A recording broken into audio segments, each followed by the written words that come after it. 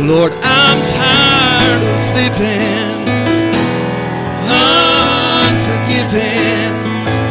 So I'm washing my hands where the healing waters flow. Lord, I'm tired of living unforgiven.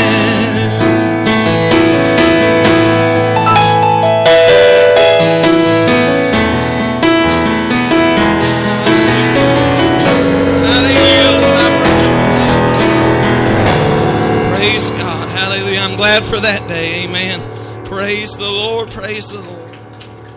Glory to your name, Lord. Hallelujah, Hallelujah, hallelujah. God, we praise you.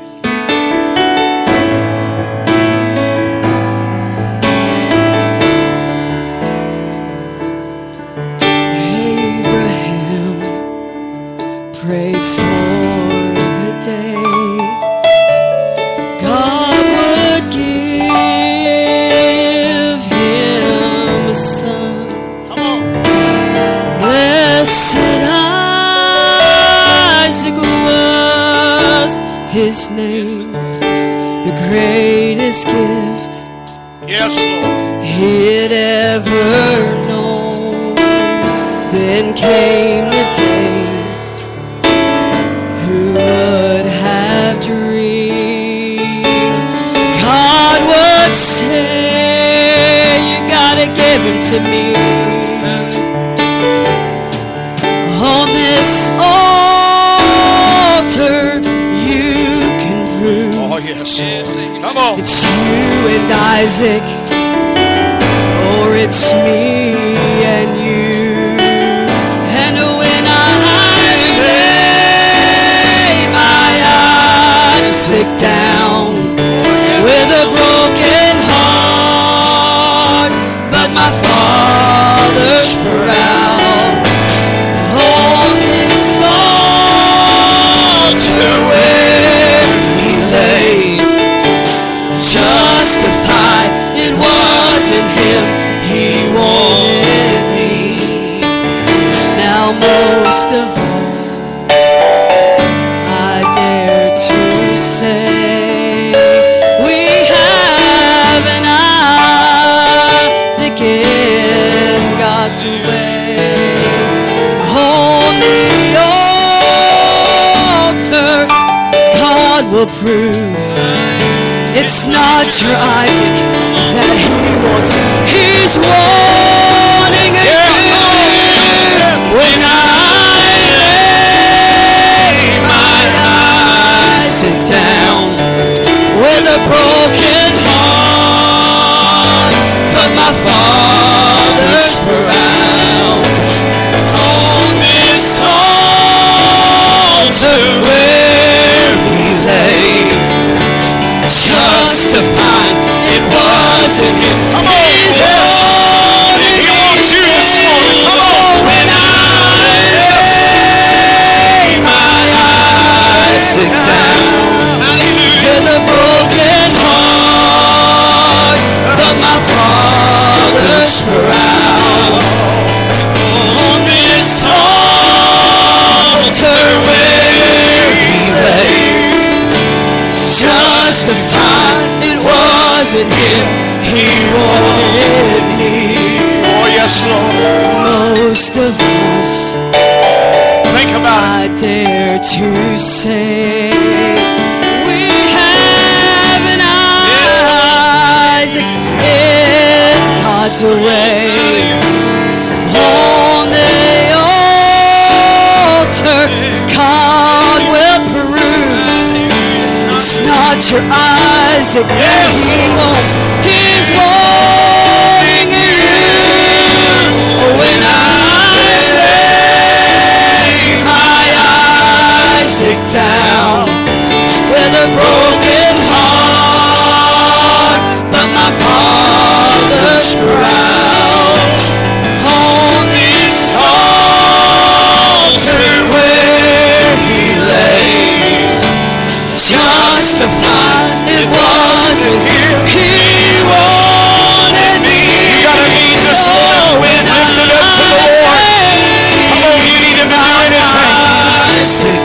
that problem up to Him. With a broken heart, but my Father's proud.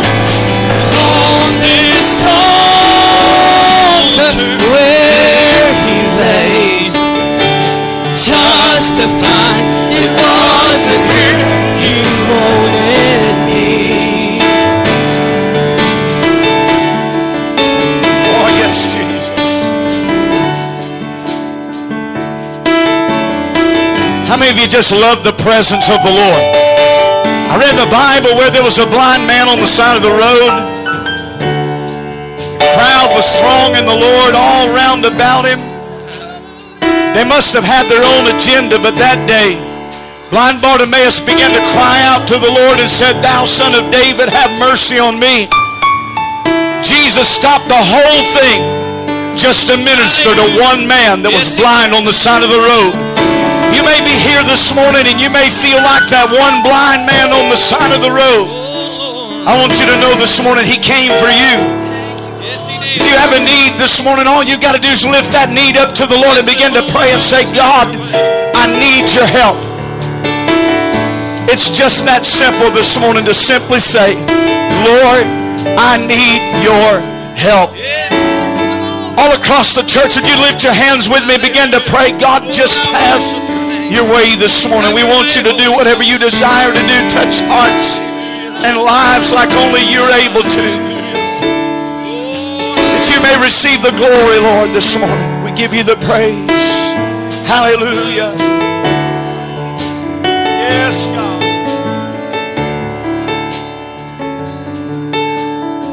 Oh, yes, Lord.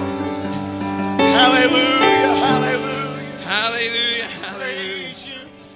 My Lord, we give you the praise right now, Jesus. Thank you, Jesus. Oh, hallelujah, hallelujah.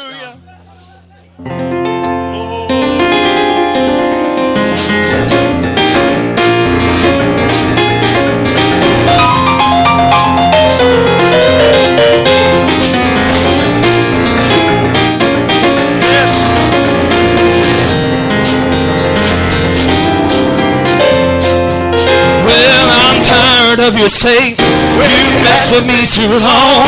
You tried to ruin my life and steal my song. But devil, I serve notice on you. You don't have a chance, for I'm covered by the precious blood of God's holy name. I'm a blood-bought, bona fide child of the King. He's wrapped me in His loving arms. He made me royalty.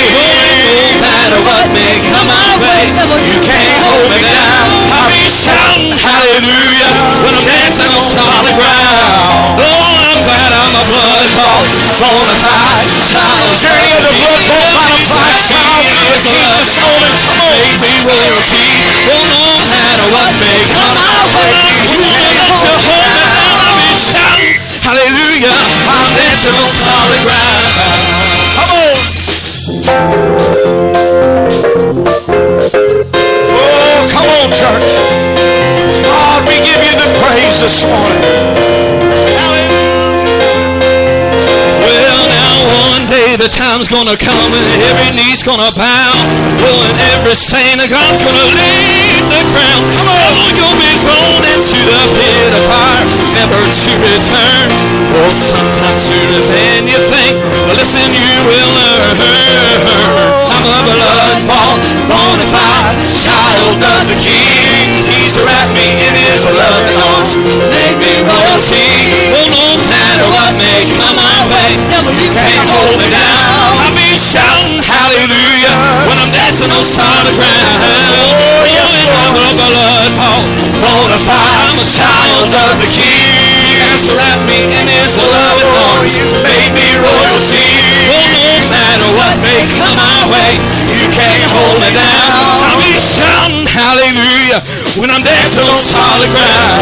Oh, devil, I'm taking back my joy.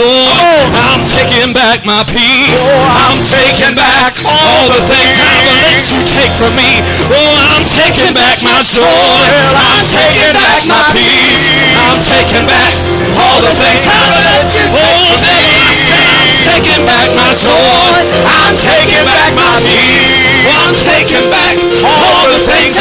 let you take from me. Blood-bought, bona fide, a child of the King. He's wrapped me in his loving arms. He's made me royalty.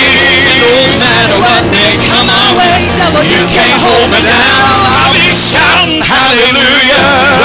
dancing on solid ground. Yes, Lord, come on. I'm tired of you, Satan. You messed with me too long. You tried to ruin my life and steal my song. The devil, I'm serving notice on you. Come on. You don't have a chance. You see, I'm covered by the precious blood of God's holy name. I'm a blood-bought, bona-fide Child of the King. He's wrapped me in his loving arms. Well, He's made me royalty. No matter what may come my way, you can't hold me down. I'm shouting hallelujah. My dance on solid ground. Well, I've got a right to shout. Well, I've got a right to sing. Devil, you ain't got nothing. God's people have everything. Bona-fide, I'm a child of the King. He's wrapped me in his loving arms, made me royalty. And no matter what may come my way, you can't hold me down. I'll be shouting hallelujah when I'm dancing on solid ground. I believe it's in order this morning for you to just lift your hands and give the King of Kings and the Lord of Lords praise. Magnify, worship Him, give Him glory this morning. He deserves it. Come on, if you're not worshiping the Lord this morning, honey, you're missing out. Come on, when you begin to lift your hands and give God praise, that rain comes down. Hallelujah. Glory.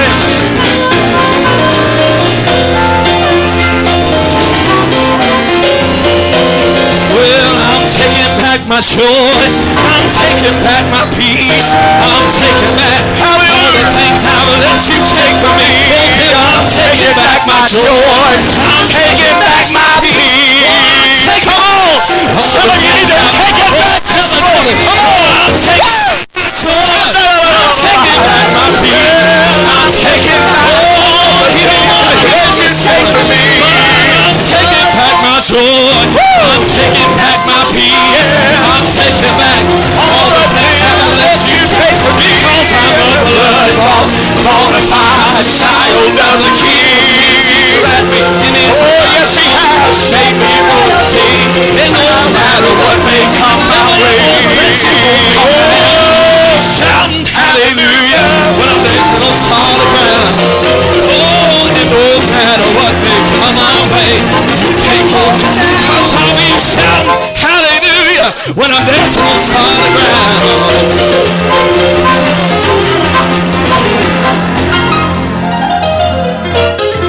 Amen, amen. Praise God, praise God, praise God. Come on, lift your hands and praise the Lord. Come on, church. Praise the Lord, praise the Lord. Praise your name, Lord. Hallelujah, hallelujah. Lord, we bless your holy name this morning. Glory to God, glory to God. Praise the Lord, praise the Lord. Come on, don't ever pass an atmosphere like this up. Take advantage of it. Lift your hand, glorify, magnify God this morning. Hallelujah. Oh, yes, Lord, yes. Praise the Lord, praise the Lord, praise the Lord. My Lord, saturate us this morning. Glory to God, we praise you. Hallelujah. Hallelujah. I've been telling the church around here for a few weeks now. I tell you, the church, for many years, the Pentecostal church was thought to be crazy people. Amen. Get to lifting your hands, worshiping God, magnifying God, but they can go paint half their body blue, the other half of their body red, go stand in a football stadium and jump up and down and scream like a bunch of Banshee Indians. But when you come to the house of God, you get excited about worshiping the Lord. People look at you like you lost your mind. I tell you what I did. I lost it all and I gave everything to the Lord, and He renewed me. He strengthened me. He changed my life. Can you say praise the Lord this morning? Is there anybody else that says it's okay? I might be considered crazy, but I am crazy for the Lord. Anybody else says I'm crazy for the Lord? You can think I've lost my mind, but that's all right. I'm just loving on my Jesus. Anybody want to lift your hand right now? Just begin to give him praise. Some of you haven't praised him like you should have all week long. Now's your chance to worship him. Come on, love on him. Give him praise. Hallelujah. Come on, just obey the Lord. Worship him this morning. Take advantage of an opportunity to give God the glory. Go ahead, brother. Sing some more. Magnify the Lord this morning. Hallelujah. We're not in any hurry this morning. Praise God. Dinner will wait on us. Come on. Hallelujah. Yes, some have made Jesus a big old game they play. To others he's just a song they sing. Oh, but since I met Jesus, I'm happy to say, to me he's become everything. Oh, and to me he's become everything. Hallelujah. He's everything that I need. The beginning and the end. He's a life's dearest friend. To me, he's become everything. Oh, and to me, he's become everything. Oh, and he's everything that I need. The beginning and the end. He's a life's dearest friend. To me, he's become everything. Well, when I wake up each morning, he's right there by my side. At night, he's my last thorn in mine. Oh, he's joy for each moment. He's hope that faith brings. To me, he's become everything. Oh, and to me, he's become everything. He's everything that I need. The beginning and the end. He's life's dearest friend. To me, he's become everything. To me, he's become everything. He's everything that I need. You see, before I got saved, it was all about my job, all about my friends, all about my marriage and everything else. All of that has its place, but since I've been saved, he has become everything to me. Come on. Hallelujah.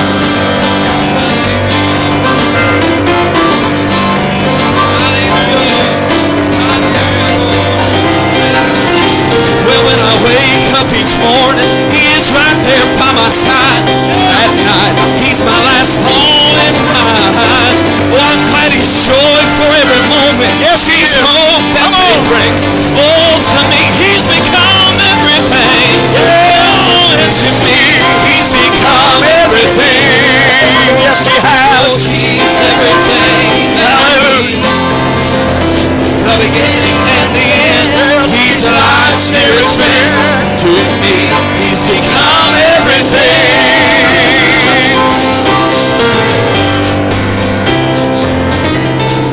Amen. Hallelujah. Glory. Praise God. Praise God. Amen. How many of you know how to worship the Lord when the music stops? Just lift your hand and give God praise this morning. Man, I'm telling you, he deserves it. He does. Praise God, he's everything to me. Look at somebody beside you and tell him that he's everything to you if you mean it. If you don't mean it, don't tell a lie. Hallelujah. To me, he is everything. Everything I need.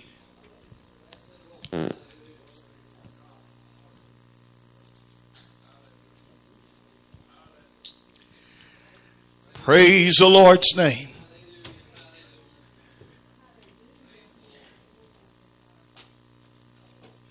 I'm glad for what I feel in my spirit this morning, aren't you? Boy, I tell you, the Lord has really been stirring and moving around here at Grace Street here lately, and I am so thankful for that.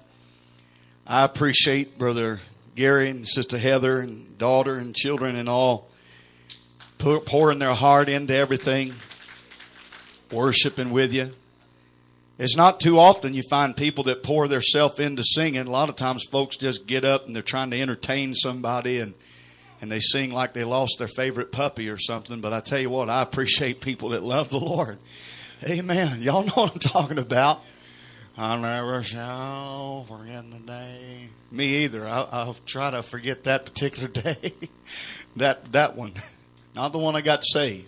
But I tell you what, I'm so glad to see people excited, loving the Lord, and thankful for all that He has done. I appreciate every person participating. Appreciate Sister Wilma and Sister Jackson this morning, and Devin, and everyone, Sister Tracy this morning just joining in. And I love every one of you. Most of all, I give God the credit and praise for everything. Not one of us would be where we are today had it not been for the help of the Lord. The Bible tells us a little parable about how that the Lord gave different talents. And I found that over the years that, God gives each and every one of us different talents for different purposes. And you may say, well, how come God didn't make me a singer? How come God... Some of you are thankful God didn't make you a preacher, but that's another story. But I tell you, God has a purpose for each and every life that is here this morning. And whether you realize that you never preach a sermon behind a pulpit, you may never do that. But I tell you that your life is a walking sermon every day for the people that you love, your friends and your family. That's why it's so important for you to live uprightly and have a good testimony before the Lord. I learned a long time ago in pastoring, you're going to have people that come in and some that really aren't there for the reason of serving God. Some are there for, just to appease the conscience, to say, well, I went to church. And then there are other people, just various different reasons. I've seen husbands get dragged to church by their wives and vice versa. I've seen kids get drugged to church by their parents. And in the end of things, I've learned one thing. As long as we all come together for the purpose of serving the Lord, God's able to move. That's the most important thing to me that I could ever imagine, just to see the presence of the Lord have His way in a service. Boy, I'm really telling you, I'm looking forward to what the Lord is about to do in this service this morning. Been doing some praying, asking God to have His way. Some of you know that we slipped away for a week here recently, and we really had a lot of sacrifices we had to make to be able to make that trip possible. And even after we got back, I tell you, we just about drained our bank accounts, we drained ourselves spiritually, physically, mentally, just about everything. But in the end of it, I don't regret it at all. And the reason is because during that meeting, I think it was 3 people that got saved in a little church, not a big church. The 3 people that gave their heart to the Lord. And on a Sunday morning, this is what the Lord had laid on my heart then. And over the last week, for whatever reason, the Lord continually led me back to preach this message. So I'm going to try to obey the Lord this morning and just preach what the Lord has given us today. So if you turn your Bibles to the book of Hosea, chapter number 1. Hosea, that's between Genesis and Revelation. And if you will, stand to your feet when you find it. Hosea, chapter number 1. We've had a lot of great feedback from our internet broadcast. Those of you that don't already know this, most of you do. We do internet broadcasts. We do our audio and also our video. And I've had a lot of good feedback from people that have been watching and listening. So anybody that's watching and listening this morning, we want to extend a special welcome to you. There's a sister that I've talked to via the internet. Her name's Sister Sharon Mitchell, I believe is her name. And she's been faithfully here lately sending her tithes to the church. She's not able to get out and about like some other folks may be able to, but she's been faithful to the church here at Gray Street to watch the services and be in our services via the internet. So if she's watching this morning, I'm sure she is. I want you to know we love you too. Hosea chapter number 1, verse number 2. If you have it, say praise the Lord. Here's what the Bible said. The beginning of the word of the Lord by Hosea. And the Lord said to Hosea, Go take unto thee a wife of whoredoms, and children of whoredoms. For the land hath committed great whoredom, departing from the Lord. For some of you, you've never maybe heard this story before. I want to explain something to you before we read too much. What you see here is the righteous prophet Hosea, upon the command of God, go take a harlot for his wife. You see, there was some backsliding of God's people going on. Most of the sin was coming right out of Jezreel. And the Lord was using this great prophet Hosea to send a message to his people. A type or a foreshadow, if you will, example God's love toward His people. During the process of the time that Hosea marries her, she has 3 children. Not one of the 3 children belonged to Hosea. She eventually, after some time, she turns back completely to her ways of harlotry. She leaves her husband with the 3 children that are not even his and goes out to seek for things that her husband could not give her. Flagons of wine, flax, and all of these things. So God says in Hosea chapter 2 and verse 4, if you want to skip over there, He said, I will not have mercy upon her children, for they be the children of whoredoms. For their mother hath played the harlot. She that conceived them hath done shamefully. For she said, I will go after my lovers that give me my bread, my water, my wool, and my flax, mine oil, and mine drink. Therefore, behold, I will hedge up thy way with thorns, make a wall that she shall not find her paths. She shall follow after her lovers, but she shall not overtake them. She shall seek them, but she shall not find them. Then shall she say, I will go and return to my first husband, for then it was better with me than now. Can I say something before we read any farther? If you've turned away from God, backslid on God, I promise you, God continues to deal with you. There will come a time that you will say, man, it was much better serving God. I believe I'll go back to the Father's house. Come on. So then we see how that God begins to deal with this man, this prophet Hosea, to redeem this woman back. She's left the house. She's gone. She's sharing her love with other men, selling her body. But by the time that he finds her, this woman Gomer has become a street slave, and she has been put up for a purchase price. And now, if anyone's going to have her, he has to buy her back. What a strange thing that is. I want you to really get a hold of this. She's going to have to be bought back. Why is that strange? Not only because she's on the auction block of street slavery, but because she already belongs to him in the first place. That's his wife. But he's got to purchase her back so that he has her and can bring her back home to himself. In verse number 1, chapter number 3, the Bible said, Then the Lord said unto me, Go yet, love a woman beloved of her friend, yet an adulteress, according to the love of the Lord toward the children of Israel, who look to other gods and love flagons of wine. Look at verse number 2. He said, So I bought her to me for 15 pieces of silver, for an homer of barley and a half homer of barley. I said unto her, Thou shalt abide for me many days. Thou shalt not play the harlot. Thou shalt not be for another man, so will I also be for thee. So will I also be for thee. Will you stretch your hand to the Lord right now? Let's pray and ask God to have His way. Father, this morning we appreciate you. We love you, God, for all that you've done in this place. We pray, God, that you'll minister in a mighty way. God, talk to every soul in this house. We pray, Lord, there be a soul that's lost. God, save them this morning. God, redeem every backslider. We'll be careful to give you praise, honor, and glory for everything that you do in the house of God. And all of God's people can say amen. You may be seated in the presence of the Lord. This morning I'd like to preach with the help of God this morning. Is there a Gomer in the house? Is there a Gomer in the house?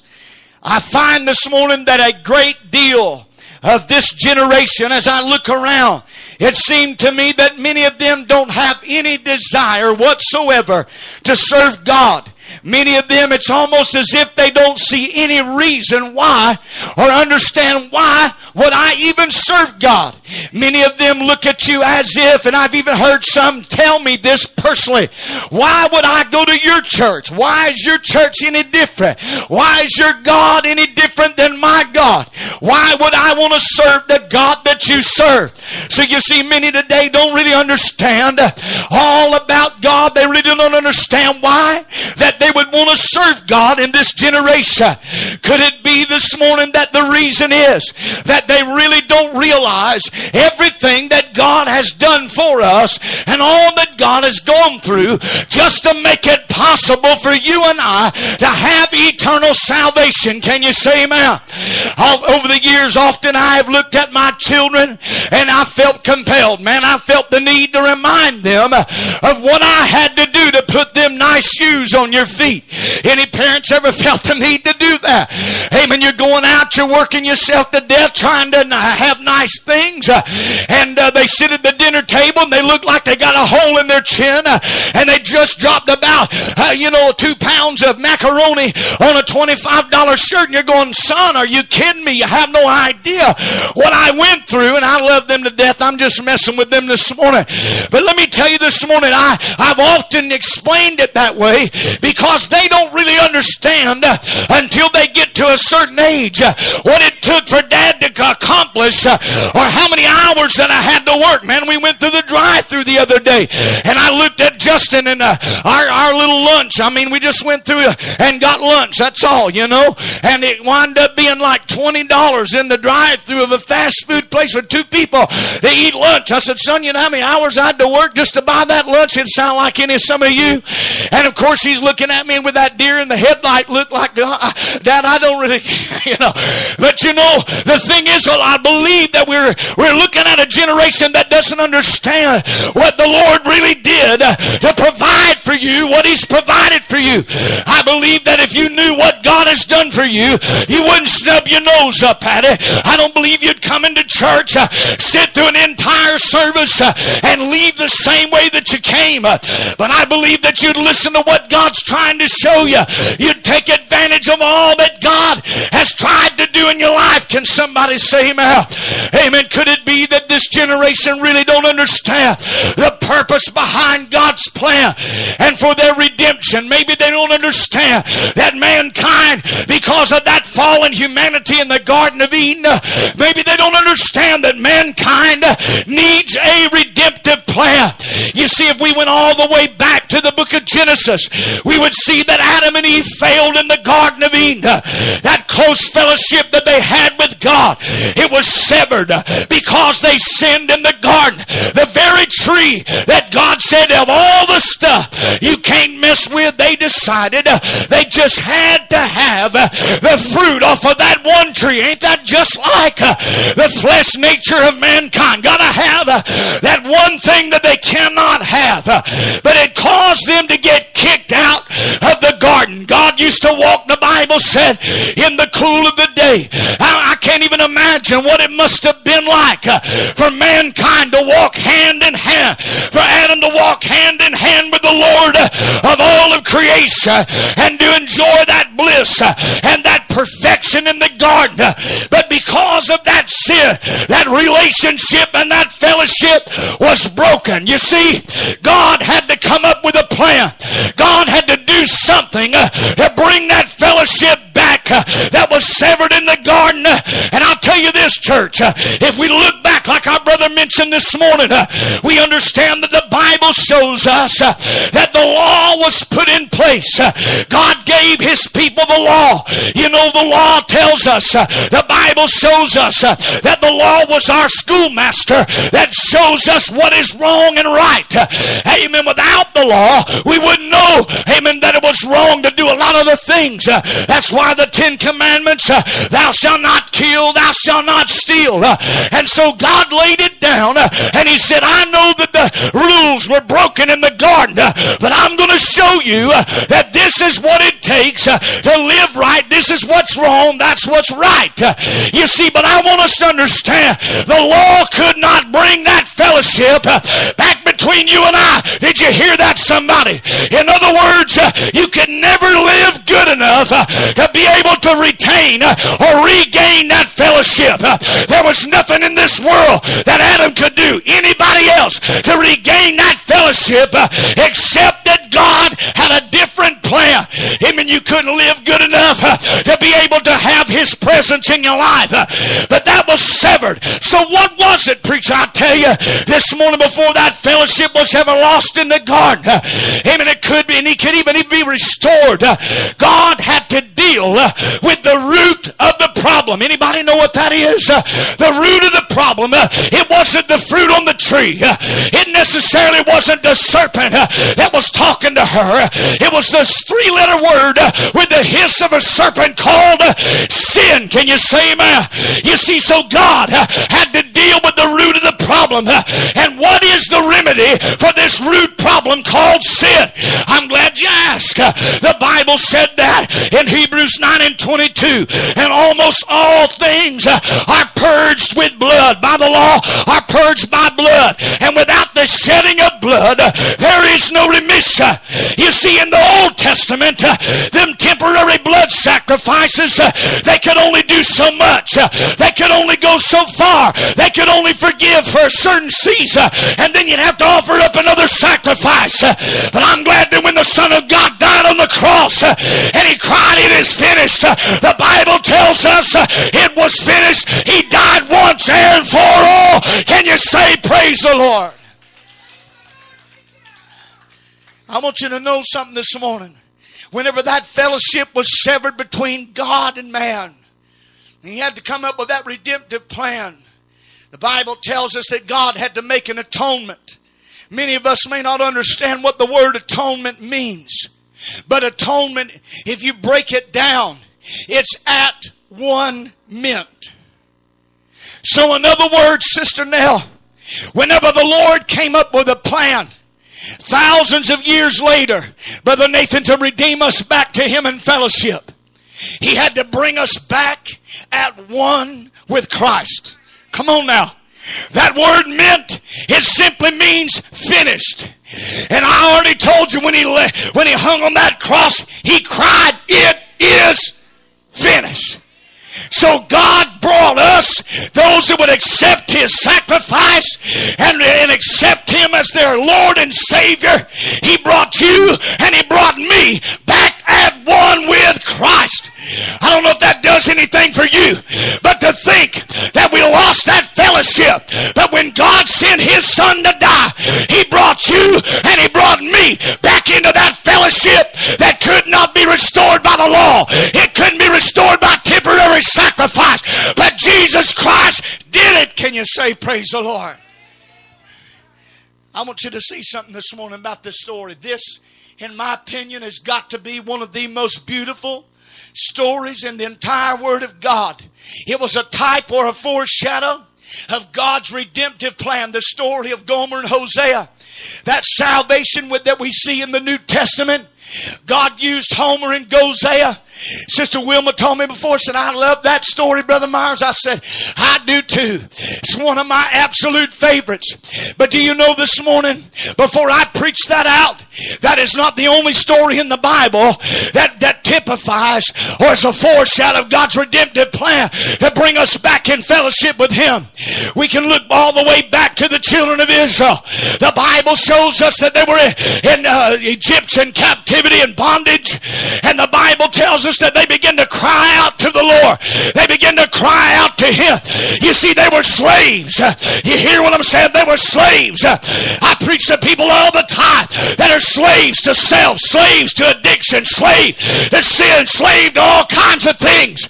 Amen. All you got to do is the same thing the children of Israel did and begin to cry out, "God, we need deliverance. God, I need help," just like they did. Can you say amen? They begin to cry out, Brother Steve. They begin to say, "God, deliver us, help us." And the Bible shows us that God came in. The Bible shows us that God drove them out. by a strong and mighty hand. They had one of the most historical events that most people know about in our day. Some that don't even go to church, they've heard about the Red Sea crossing.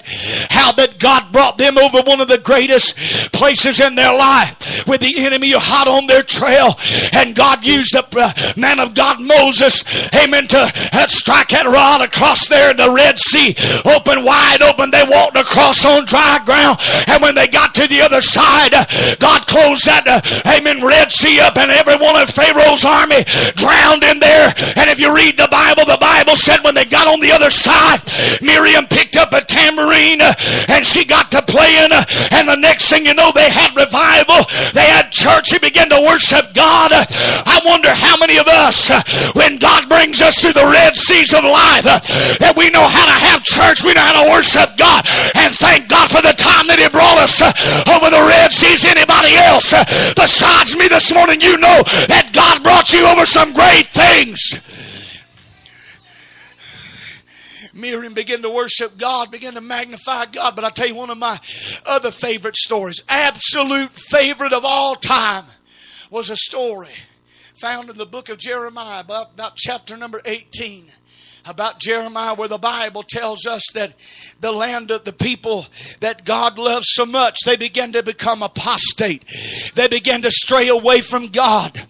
Amen. And God began to tell them about His judgment. But before God told them all about the judgment, God explained to them, I want you to know what I'm willing to do.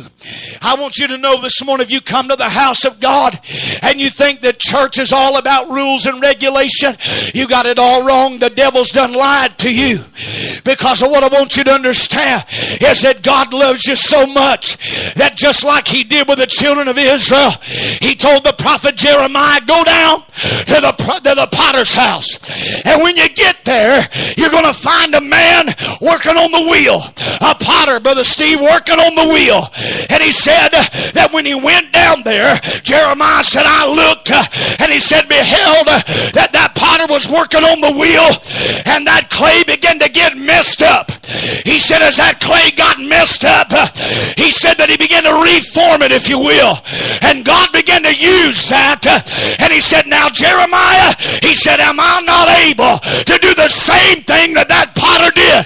Am I not able to reshape you? Am I not able to reform you?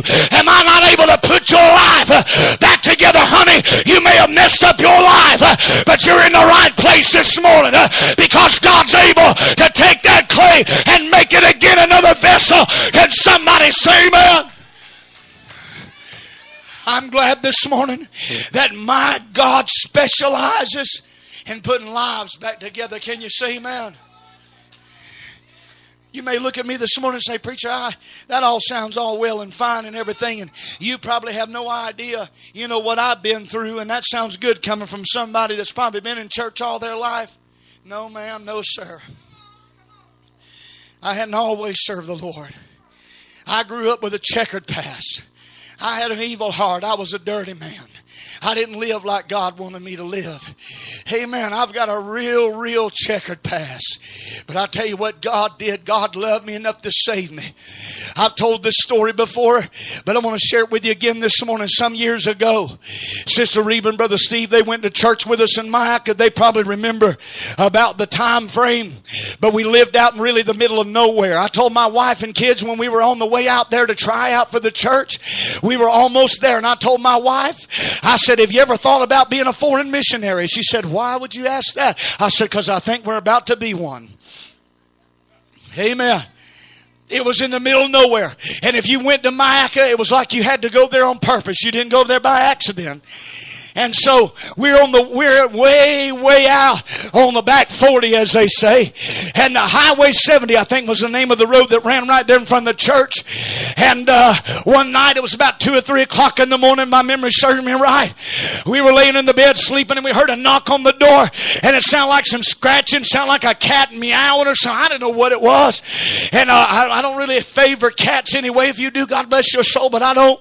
And I thought, especially one waking me up at 2 or 3 o'clock in the morning. So I got up out of the bed. I was going to find out what in the world was at my front door scratching on the door.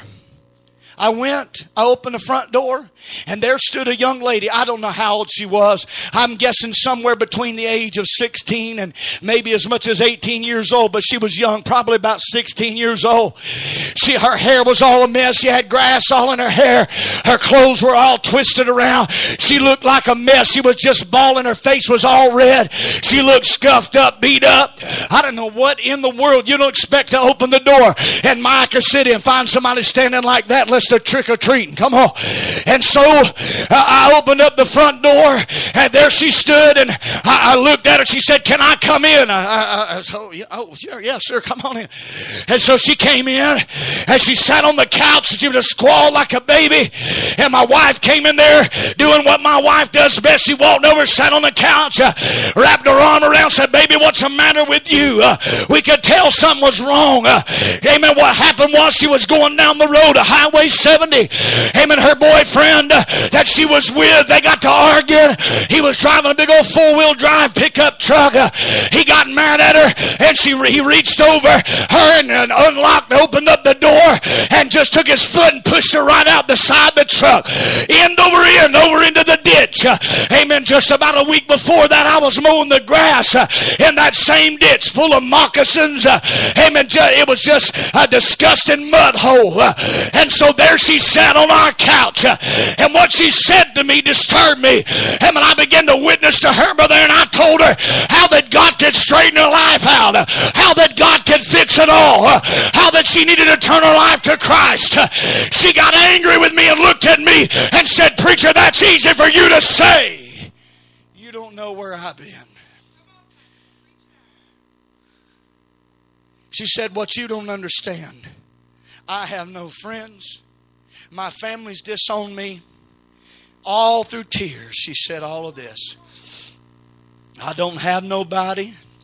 She said, "My family disowned me. And that man, the one that kicked her out of the truck, he's the only one that acted like he ever cared for me." And she said, "I love him so much. And I just don't understand. But you don't understand where I've been. You don't understand. It's easy for you to say all that stuff." I looked at her and I said, "Okay, let me explain something to you first." I said, when I was about 15 years old, I spent 1 year and 4 months in a boys' home. I've been in juvenile detention center. I nearly killed a kid with a fire extinguisher when I was about 16 years old by beating him in the head with it. I said, "I'm telling you," counselors tell me at 15 you'll be in prison by the time you're 18 years old. I said, "I've got an extremely checkered past." I said, "My parents," I said, "I love them to death to this day." I said, "But I was with this family for a little while, kicked to the curb and lived with that family for a while, kicked to the curb and lived with that family for a while." I said, "I was expelled from school every time you turn around, suspended, expelled." I said, "I got a messed up past." I said, "Don't tell me I don't know what I'm talking about." I said, "I'm living, walking, breathing, talking proof that God is still able to change your life." And I tell you this morning, I don't know how you came in here. Amen. I don't know what your life is like. But I can tell you, no matter what you've been through, no matter what you've done, there's still a Redeemer. There's still blood. Come on, the blood of Jesus Christ is able to wash away every sin stain that you got. I don't care if you're the baddest man in Apopka. I don't care if you did meth last night. I don't care if you've been in fornication and adultery.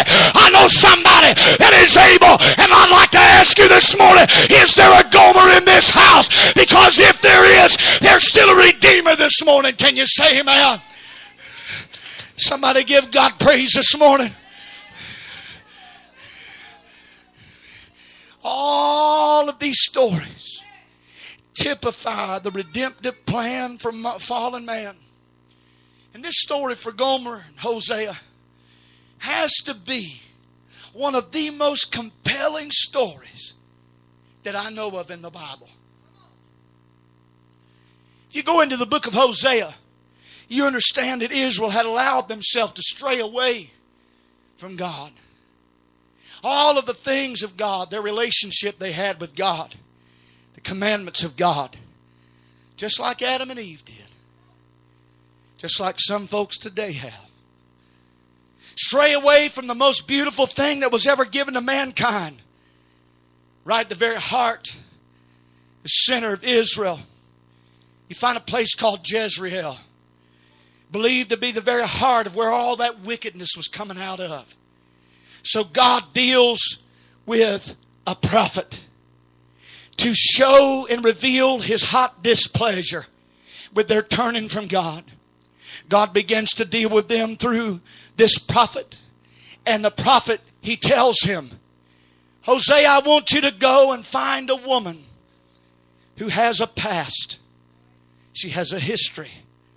She's known to be a woman who sells her love to other men. I don't know about you. Can you imagine being a man of God and having God speak to you in the midnight hour and say, I want you to go marry a woman who's a prostitute? God was going to use that to reveal himself to his people. If that wasn't good enough, God says, and she's not going to be faithful to you. Imagine getting married to a woman that's got a history of being a prostitute, and God says she's not even going to be faithful to you. The Bible tells us that before it was over with, she had 2 boys and 1 girl. Not one of the children were Hosea's. She had committed adultery on the prophet Hosea. Yet he was still with her. Still trying to love her. She'd slip off trying to get the things that poor old Hosea couldn't give her. How sad was that? Hosea was a man that didn't have a lot of money. He couldn't give her the flax and the flagons of wine. He wasn't a very rich man. But she was after stuff. And I tell you that what bothers me about this generation is almost like they can't get enough stuff. You got so much stuff you trip over it on the way to the restroom at night. You got so much stuff you got to rent storage buildings to put it all in storage. But you got more stuff than you need. And everything in life is about how much stuff I got. But that's what she wanted, was stuff. Before it was over with, if that wasn't bad enough, she had 3 children with him. She leaves Hosea with 3 kids that ain't even his. My God. The names of those 3 children meant something. The first 2 represented God's judgment. The last child, its name, if my memory serves me correct, was Lo-Ami. Lo-Ami simply meant, you are not my people and I am not your God. I don't know about you folks, but if I stop right there, I'd say, God, we're in trouble. I don't know what we would do if God stopped right there. But God didn't stop right there, folks. I read where the Bible begins to show us that God reaches out one good last time. And he says, Hosea, here's what I want you to do. I want you to go out there and I want you to find her. When you find her, you buy her back and you bring her back home. Man, I'm telling you, what a mess. You're home with 3 kids that ain't even yours. Your wife is known to be a prostitute. And God says, now I want you to go out there, find her and buy her back. Can you imagine what it must have been like when old broken Hosea, he leaves? I mean, let me tell you something, women and men, something about a man.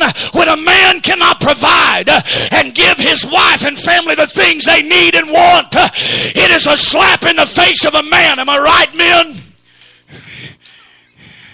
I can't imagine, Brother Gary, what must have been going through Hosea's mind when he walked down the street. I wonder if she's going to do this to me again. But he walks down the street, Sister Tracy, and he's looking down every alleyway. He's looking at every street corner, trying to find his wife. Finally, Sister Barbara, his search turns up a woman that most likely did not at first look just like his wife. This time, she didn't have on that sweet smelling perfume she had when she left the house. Her clothes don't look like they did when she left the first time. I'm going to tell you something. Can I get sidetracked for a minute? When you backslide, you come back, you ain't going to look like you did whenever you left. Spiritually, amen, you're going to be a mess. And God already knew, my God.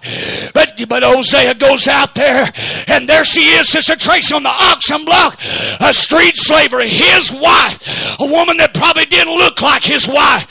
Her hair a mess, probably hadn't had a bath, probably smelled like body odor, who knows. But there stood the woman he married. And he looked over there.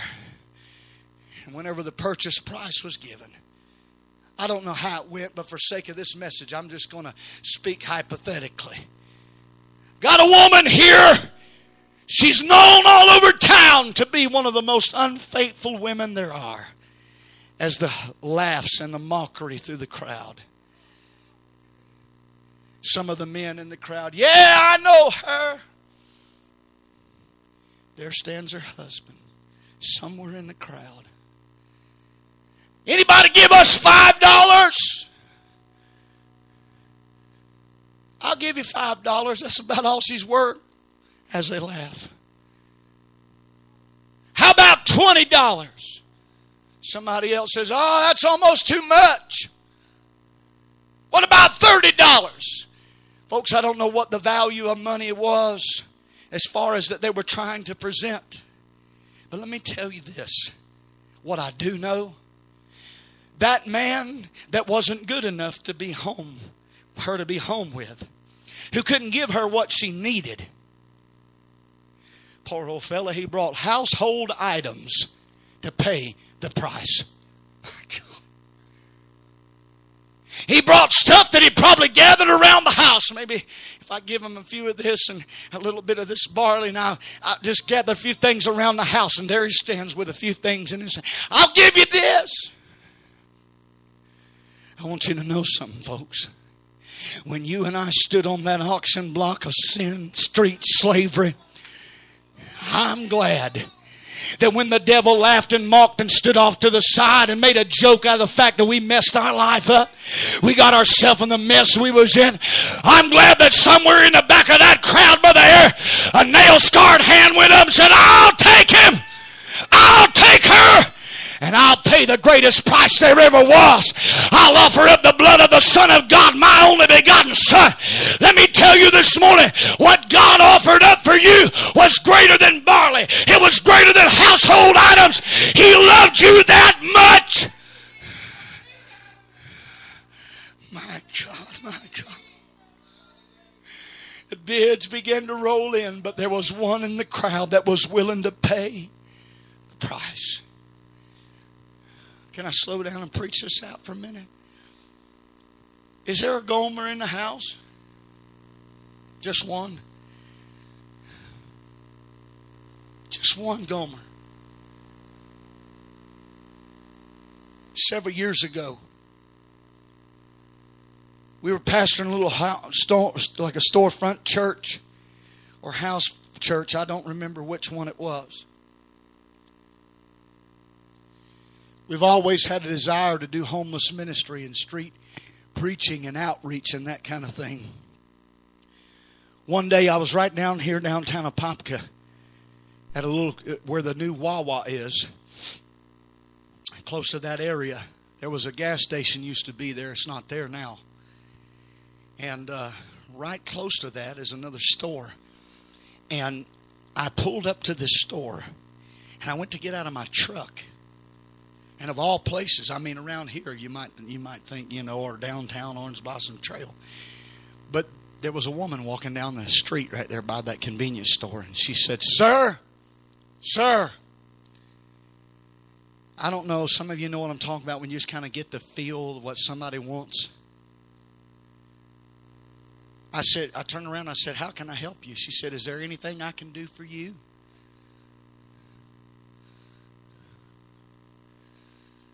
She was a prostitute. The sad part about it, she was actually an attractive woman. Her clothes weren't as messed up as the average person. She looked like somebody at one time had her life together. It hit me so funny. I looked at her and I told her, I said, ma'am, I said, I have been married many, many years happily. I said, I don't need anything I don't already have. I said, let me ask you a question, though. I mean, I was dying to know. Maybe it's a preacher, I don't know. I'm just dying to know. I said, how did you get out of here? How did you end up here? Man, you'd have thought that I opened up the floodgate. Tears began to flow down her face. She started bawling right there on the side of 441. Cars zipping up and down the road right by us. She said, preacher, she said, some years ago, I got hurt. She said, the doctor began to prescribe me pain medicines. She said, I was in such pain. So I started taking them prescription pain medicines. And she said, so over a period of time, I kept taking them. And the next thing you know, I got addicted to them. And I felt like I couldn't help myself. She was bawling her eyes out. She said, preacher, she said, I had a good house. She said, I live right over here in Errol Estates. My husband was a wealthy man. She said, but whenever the prescriptions run out and the doctors wouldn't give me no more, she said, I started turning to other methods to get it because I felt like I had to have it. She said, the next thing you know, she said, all I can tell you, she said, I lost my husband. She said, I lost my children. I lost my home. I lost everything. And she said, and this is all I've got right here. Amen. I wonder, is there a Gomer in the house this morning? I wonder if there's anybody just like that woman who maybe somehow you've allowed your life to get so messed up. You've allowed junk to happen in your life, and you find yourself this morning. You walk into Grace Street Church of God. You can put a smile on your face like everything's good and everything's great and life is wonderful. But in the back of your mind and in your heart, you know good and well that everything's a mess. And when you leave here, you're going right back home to the same old mess. You go to sleep at night not knowing whether or not you're going to go home to be with the Lord. You don't know whether or not your soul is ready if the Lord should call your name. Can I tell you this morning, this ain't no new thing to me. This ain't my first rodeo, as they say.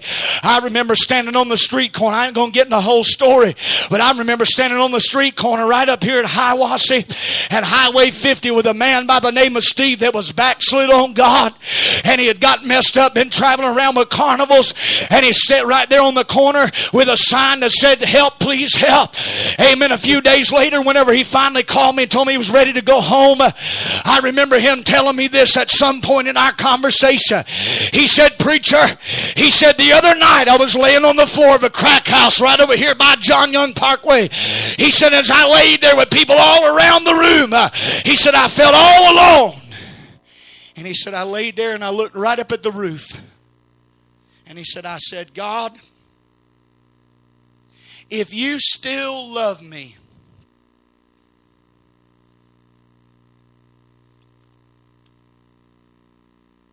if you still love me, send somebody, send an angel to come and show me you still love me. Do you know? I didn't understand it then. But the day, I'm not going the whole story, it was a very strange way that God brought it all together. I was running out of gas, and I happened to run into a guy that lived 3 hours away that I knew from years ago, and somehow he's traveled the United States and wound right back up at Highway 50. I don't believe it was coincidence. But when I got out of the pickup truck and I began to walk towards him, his face lit up like he was just shocked. And he began to walk backwards, and I remember him looking at me saying, I know you. I know you. He said, you're a holiness preacher. That's what he said. I said, yes, Steve. And I said, what in the world are you doing out here? Do you understand, folks, that God loved that man so much? Just another modern day Gomer, so much that his church, 2.5, 3 hours away from here, was in revival, and they were praying, God, bring Steve back home. Guess what? Before the revival was over with, some of you know the story, so I'm not going to retell it. If you want to know it later, I'll tell you. It's one of the most powerful stories you ever heard. But God was so good that church in revival praying, God bring Steve home. Hadn't seen him in who knows how long. Just a few days later, my wife and I, when he called and he began to cry over the phone, I got through. We picked him up. And from right down here near Hiawassee and 50, I picked him up in our Astro van. And from there to most of the way, all the way to Arcadia, Florida. He puked. He threw up in my floor. We prayed. He got delivered. Cast out devils at him. He got saved, sanctified, and filled with the Holy Ghost, going 70 miles an hour down the road in an Astro van. I want to tell you, by the time we got to that church, Sister Nell, we pulled up in the parking lot, come riding up in that parking lot. I called somebody that I knew that was a part of that church. I didn't know there was a revival. I didn't know they'd been praying for him. All I knew is I was running out of gas one day and seen him up on the side of the road. And you know what God did? God allowed me to get in touch with one of the people from the church. And when we come pulling up in the grass of the parking lot, they had a line right out front of the church. I never forget it, by the grace of God. They had people on the left side, people on the right side of the foyer leading out of the front of the church. And Brother Rufus Caraway's daughter was singing Coming Home on the piano on the inside of the church. And whenever that boy got out of the car, there was a whole church full of people standing out in the parking lot on both sides, crying and bawling their eyes out, weeping and praying, thanking God that Steve came home. I tell you what Steve did. Steve walked up to the front. Every single person standing on the left, everybody on the right, began to hug Steve, began to thank Steve for coming home, began to thank God. And you know what Steve did? Steve walked in the door and went straight to the altar. Maybe a year or two later, I wasn't planning on telling this much, but it must be some reason. About a year or two later, Steve was still serving God. He was going to the jails, preaching in the jails down there where he lived. He was doing homeless ministry. And he would get a little paycheck. We're talking about somebody that was homeless, on drugs. He sent me a message and said, Brother Myers, I got a truck. I was thinking a jalopy, something falling apart. I got the picture. It was a brand new pickup truck. It looked like something that was almost showroom condition, beautiful truck. I'm like, my word, son, that is awesome. We're talking about somebody holding a sign, help, please help. Now I got a nice truck. I thought, praise God. He said, I'm working a job. And he said the other day, he said, I don't have a lot of money now, Brother Myers. I just barely get enough money to pay my bills and my room and board and all that kind of stuff. He said, but the Lord dealt with my heart. He said, I want to start sending some money to your homeless ministry. And every week we'd get a little check, Sister Tracy, from a man that one day we seen him on the side of the road with a sign saying, help, please help. I'm not new to this, folks. I've seen how God can take a Gomer and bring them back home. I've seen how God can take a man's life and turn it all around. And if that wasn't the icing on the cake or the cherry on the milkshake, I tell you what God did. Amen. I got to talking with him one day and I said, Steve, every Saturday we would go out into the woods and we'd find homeless people in homeless camps. I said, Steve, how'd you like to go with me on a Sunday afternoon between church services and see and talk to homeless people? And he had started preaching. I said, and you can come preach for me. He said, Brother Myers, I would love that. Boy, I'm going to tell you folks something. Some of the deadhead, oh, Lord forgive me, I don't mean no disrespect. Some of these dead people that don't worship God, you would just about be ashamed of yourself ever got beside Steve in a church service. That man would out-worship a whole congregation of people. I'm telling you, that man knew where God brought him from. He would sit on the front row of the church and he would jump up and down. Whoa! Hallelujah! Praise God! And everybody walking in was like, what in the world? But you see, they didn't know where Steve came from. You hear me? They didn't know where Steve came from. There's people sitting around you this morning that don't know where you came from. Don't know what things you've done in your past. Don't know where you've been. They don't have to know. You know why? Because my God loves you so much that He sent me here to preach to you this morning. Is there a Gomer in the house? Is there just somebody this morning that's able to say, you know what, preacher? I've got some things in my life this morning that I've allowed to get a hold of me, and instead of me having a hold of it, It's now got a hold of me. Just one Gomer in the house. Did you say that no one seems to care anymore about me? Only time people care about me, preachers, whenever they can get something from me. Maybe you're just like Gomer.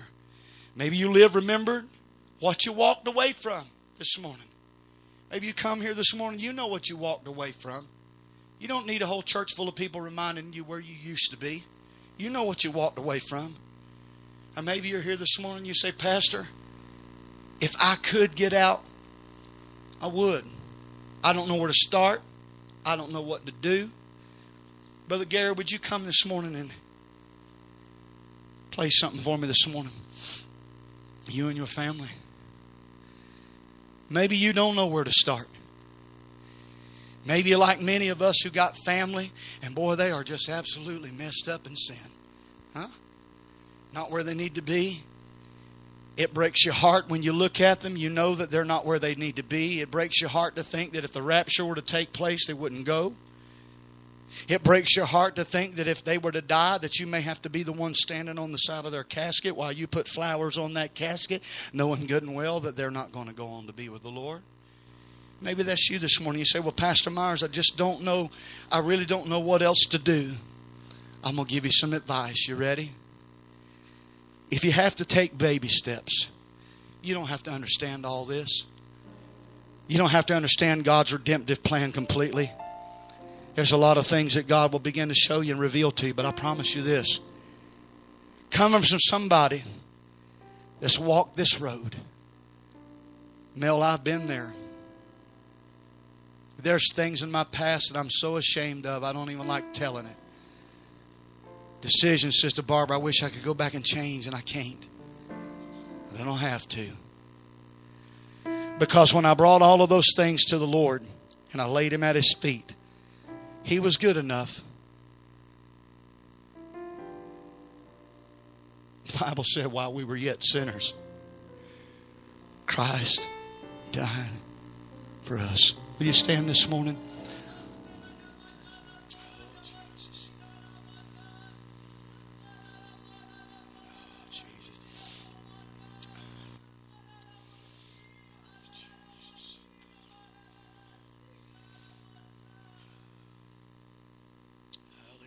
Jesus. Hallelujah. Oh, we praise you. God deals with your heart. I want you to obey the Lord this morning. Put your mind on the Lord this morning. You just say this morning, God, I need you. I need your help this morning.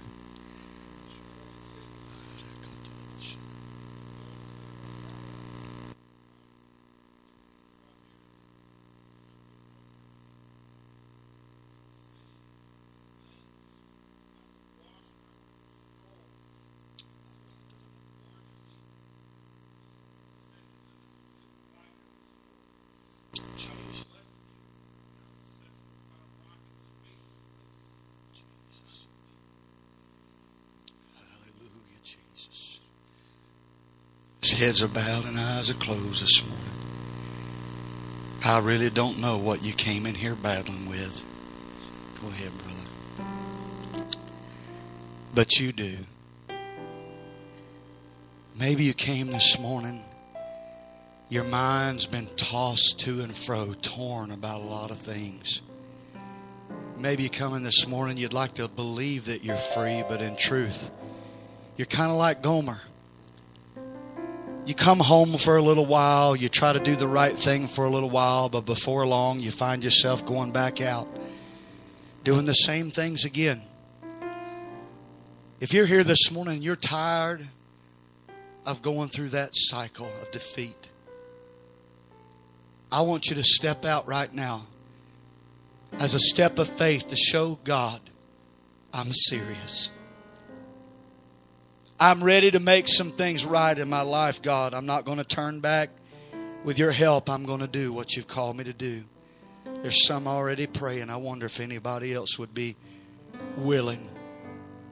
Don't let your pride keep you from what God's will do for you.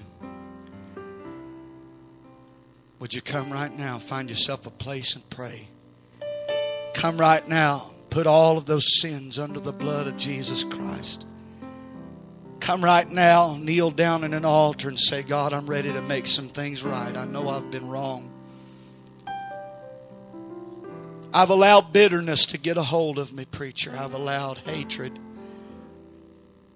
I've allowed a lot of things to destroy my faith in God. I've allowed lust. I've allowed perversion. I've allowed whatever it is you've allowed. Addiction. Heads are bowed and eyes are closed. We're not here to embarrass anybody. We're here to love you right to the foot of the cross. I wonder, would you come right now?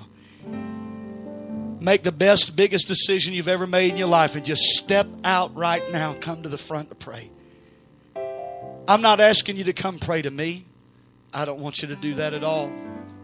I'm asking you to step out and pray for the Lord's help. Come on right now. Saints of God, I want you to help me pray for these that are praying. Everyone that will, come and join us in this altar this morning. Maybe you're here this morning, you say, preacher, I feel like I'm pretty well where I need to be in the Lord.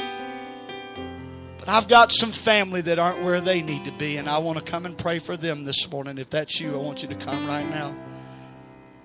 I want you to get down the altar and begin to ask the Lord to touch their heart and their mind. Come on now. Put it under the blood. Put it under the blood. Put it under the blood. God said to Hosea, I want you to go find her. Do you know this morning the Lord has come to Grace Street Church of God looking for Gomer? He's come to this church this morning looking for that person, that woman, that brother, that man, whoever that's in trouble. You're in trouble this morning, and if you keep going down the road that you're on, you're going to allow addiction and other things to enslave you to the point that you have no desire to even serve the Lord anymore. I want you to know if God was good enough to do it in the past, He's good enough to do it again. No price was too high for the Lord to pay. Matthew 26 and 28, He said, for this is the blood of the New Testament which is shed for many for the remission of sins.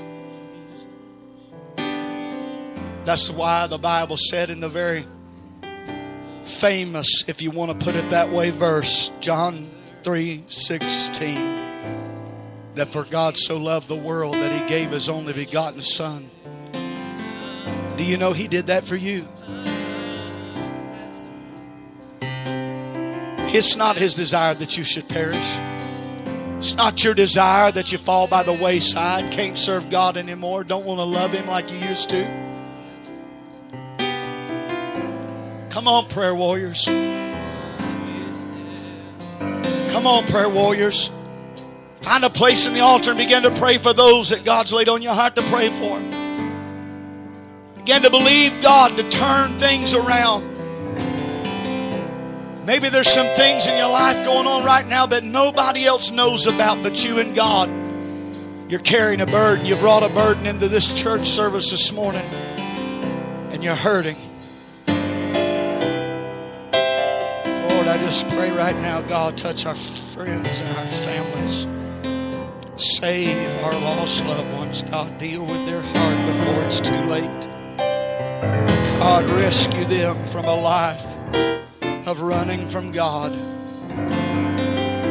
Many of you have family that know what's right. Lord, this morning I pray, God, use us.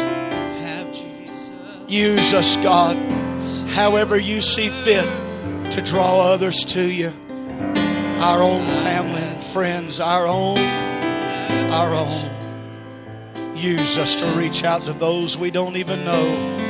Let our life become a burning ember, a burning fire.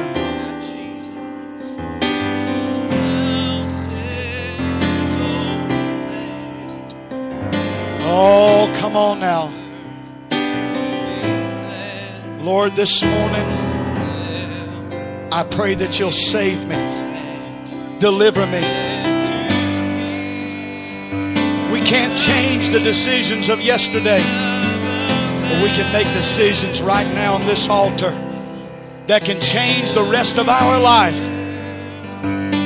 When the devil tells you, oh, you can't do it, you won't stick with it. You get aggravated enough with the devil just to show him he's wrong. Devil, you don't know the God I know, how he's able to help, heal, deliver. In the name of Jesus, I'm going to do this, and I'm going to do it by the help of my God. Lord, I'm praying that you'll help me deliver, strengthen, heal. God, that you'll help my family members. Some of you invited some of your very close loved ones this morning, and they chose not to be with you in the house of God. Don't you give up on them. Don't you quit praying for them. They need your prayer. They need somebody to stand in the gap and make up the hedge. Somebody who won't turn around.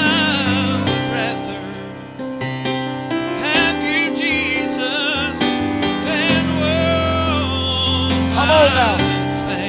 Everything you have need of, I promise you, you can find it in the altar. Oh, yes, Lord, yes.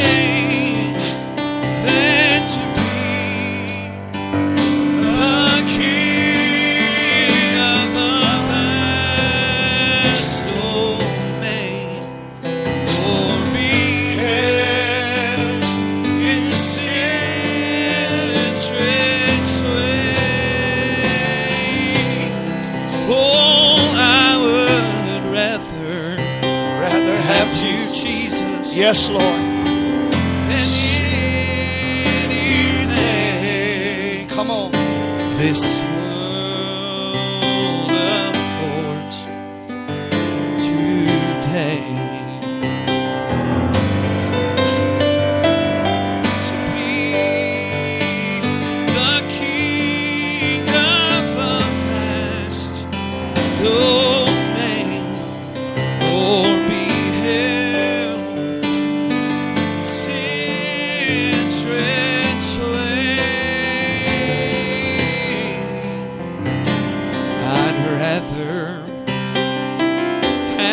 Jesus, anything this world affords today.